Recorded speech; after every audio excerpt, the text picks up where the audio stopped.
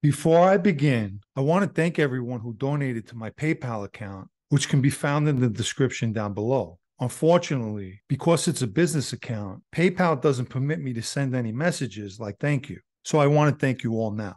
Today, I want to discuss the latest Genovese family case, which involves Anthony Romanello, who everyone calls Ron, a West Side captain of a Queens crew, and Joe Celso. In and around 2008-2009, I worked with Celso on an MTA job on Newkirk Avenue in Brooklyn. At the time, he was a 731 shop steward. We didn't have many conversations, but during one, he mentioned how people would never know who his friend is because he wears a chef jacket at his restaurant. Basically, he wanted me to know that he was around the West Side. He was an associate back then, and now he's a member of Rom's crew.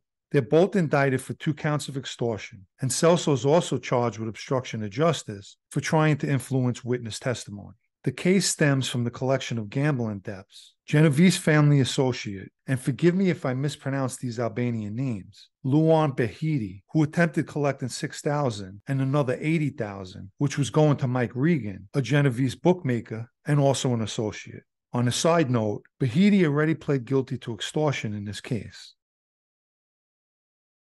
As for the owed money, it was gambled by the nephew of a restaurant owner, Bruno Selimaj, and the nephew's brother-in-law.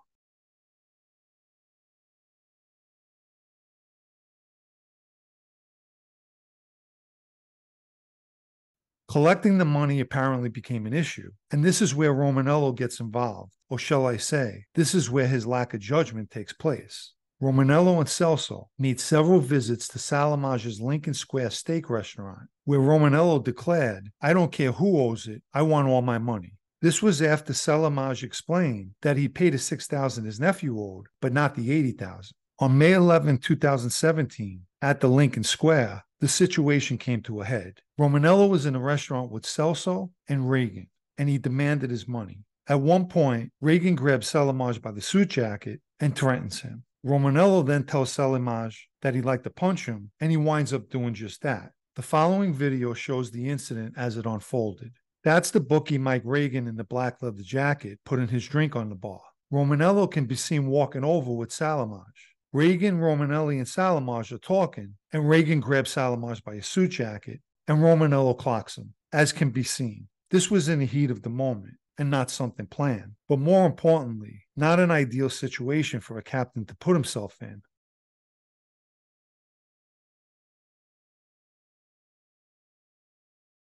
This is why a captain has a crew. And this is also the second incident where a captain is acting out of character, the other one being Giolani with the restaurant and gas station incident. A person with a captain's position should utilize his crew and associates and attempt to insulate himself as much as possible. What Romanello has going against him is his less than competent lawyer told a Brooklyn jury that the reason his client got involved was his long-standing relationship with the Albanian community. An extremely weak argument, if you ask me. If Romanello was there because he got along with the Albanians, he'd be using diplomacy, not violence. His lawyer then claimed that Selimaj told his client he was a washed-up Italian and that he had no balls, was nothing, and had no guts to punch him. If this was true, understandably, Romanello can't let him get away with speaking to him like that, but there's a time and place for everything. Romanello's lawyer also told the jury that people who viewed the tape said his client punches like a girl. The problem with that statement is any juror with a half a brain has to say to himself, it doesn't matter if he punched like a girl or Mike Tyson. He shouldn't be putting his hands on anyone.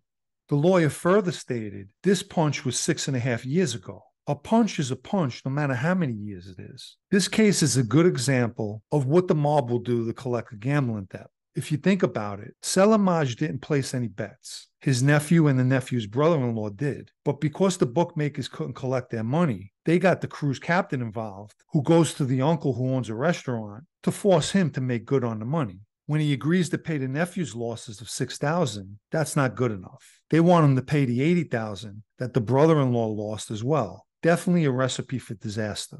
By the way, the $80,000 was paid by Selimaj's brother Nino, who owns the infamous restaurant Nino's in Manhattan. I used to be in the gambling business, and I never personally got involved in paying or collecting money with customers. We never had any issues. But in all fairness, if a customer wins, he gets paid. And if he loses, he also needs to pay. You could believe if the nephew's brother-in-law had won the 80,000, he'd have his hand out, and he should have put that same hand in his pocket when he lost. This is also a perfect example of why you need to profile your customers. If you know a guy can't afford to pay over a certain limit, you cut him off before his losses get out of hand. I'll guarantee the brother-in-law didn't even make 80,000 a year, yet they continued to let him bet. By profiling your customers, you know their limit and when they reach it, and you shut them down until they pay what they owe. And then after that, they could gamble with you again. Soon we're going into 2024. You don't have to be a wise guy to know that there's cameras everywhere. What's comical is, after Romanello clocks Selimaj, and Selimaj tells him that there's security cameras, it's at that point that Romanello tells Reagan, let's get out of here. It's a little too late. The damage was already on film. Let me quickly mention the Super Thanks icon, which can be found underneath this video by clicking on the 3-dot dropdown, put there for anyone who would like to show appreciation for videos like this, and thank you. In the aftermath, Celso goes to Selimaj's brother Nino and tells him his brother should recant the police report that he made, which he did at the time, out of fear. But what's most interesting is Romanello's take on all of this. He filed a motion to dismiss the charges against him. His second argument in support of his motion was vindictive prosecution.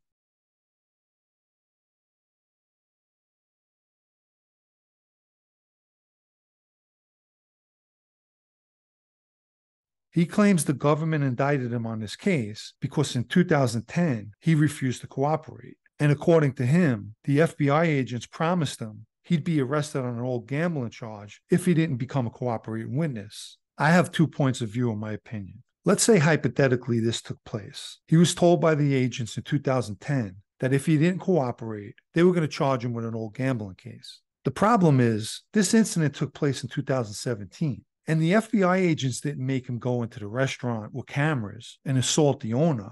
Romanello, conversely, handed himself over to the agents on a silver platter by his own actions. But more crucially than that, his incompetent lawyer charges upwards to $150,000. So do the math.